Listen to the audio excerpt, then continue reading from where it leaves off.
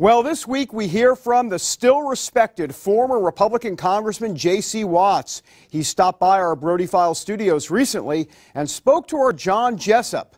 Well, first they compared fashion tips for a while, but then they got down to business, talking about J.C. Watts' faith, the lack of diversity within the GOP, and the state of the party What today. needs to take place in order for the GOP to turn things around, to show more outreach and show more growth and support among minority voters?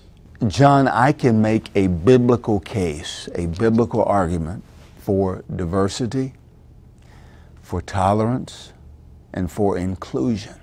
But we've so allowed the left to define the political language to where most conservatives run from words like tolerance and inclusion and diversity. And John, when you come to our church, we preach a sermon before we say a word because of what we look like.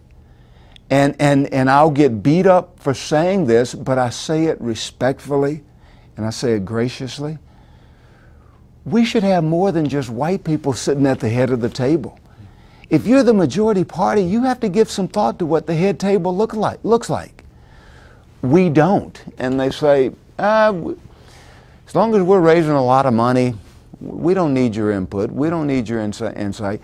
Maybe you don't need mine, but you need somebody that's in those camps that can say, I see what you're trying to say, but boy, I wouldn't say it like that. I see what you're trying to do. I wouldn't do it like that. Thank you so much. Well, for your thank time. you for having me.